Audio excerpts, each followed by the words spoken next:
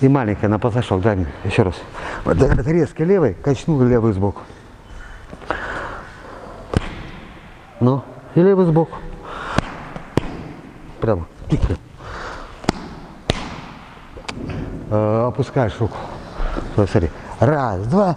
И вот здесь вот. Раз, два. С рук вверх, с головой. И прямо обратно. Опять. Опять Рашид, первая рука идет. Опять дай. Во! Туда плечо. Да, да. Сейчас понятно? Вот ты сейчас маленький момент поймал. Нога и рука. Понятно? И все у тебя сложилось здесь. И вот этот наклон прямо вот сюда. Корпус. Все, молодец, пользуйся. Пошли. Фу. Ну что-то пошло, видите? Какой интересный сейчас момент был у Рашида, да? Какой минус был. Вот начинал чуть-чуть рукой, начинал прыгать, чуть рука оставалась, и его уже раскоординация, то есть он терял равновесие. Как только он придержал кулак и прыгнул вместе с кулаком, появилась инерция толчка, которая с ногами помогла его сохранить равновесие. Правая болит, то есть очень важно, раз это связка, раз это 2-3 удара или действия.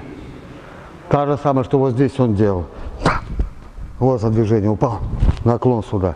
Если бы, видите, рука чуть раньше, или прыгнул, рука чуть приостановилась, тебя уже равновесие поломается. И при такой реактивности, при котором является ударное действие, тебя на втором движении, на третьем, что? Потеряете равновесие, раскроетесь, провалитесь, еще что-то, не сможете, потому и бьют сейчас максимум 2 удара.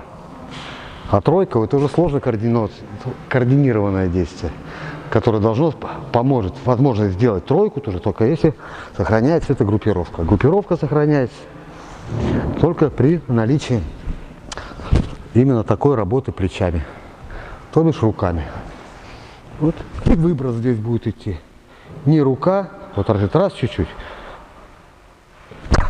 прыгнуть, ударить. Тогда плечи пойдут расслабленные. Ну, это, конечно же, будет сложное действие такое, аховое, та-ра-ра-тан сюда, но оно больше развивающее, координационное такое, для него, чтобы он корпусом поработал на скорости. Ну, если получится применить, почему нет? Всего доброго, пользуемся. Друзья, напоминаю, здравствуйте еще раз, да, что 31 декабря, последний день действия льготной цены на мой курс биомеханика ударов в боксе на английском языке, так что по ссылке внизу в описании ссылка, по ней переходим и успеваем приобрести, посмотреть. From Russia with glove. С наступающим!